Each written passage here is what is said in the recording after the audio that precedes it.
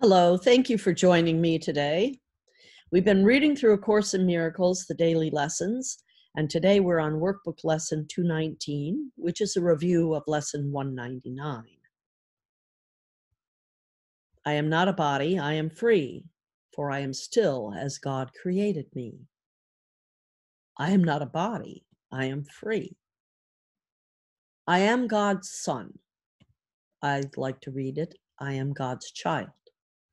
Be still, my mind, and think a moment upon this, and then return to earth without confusion as to what my Father loves forever as his child.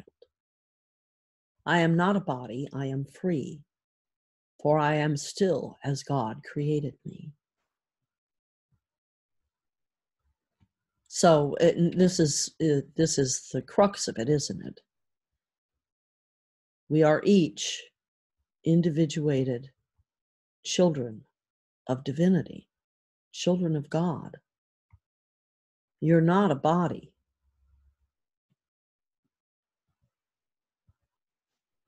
So I'll read it again. I am not a body, I am free, for I am still as God created me.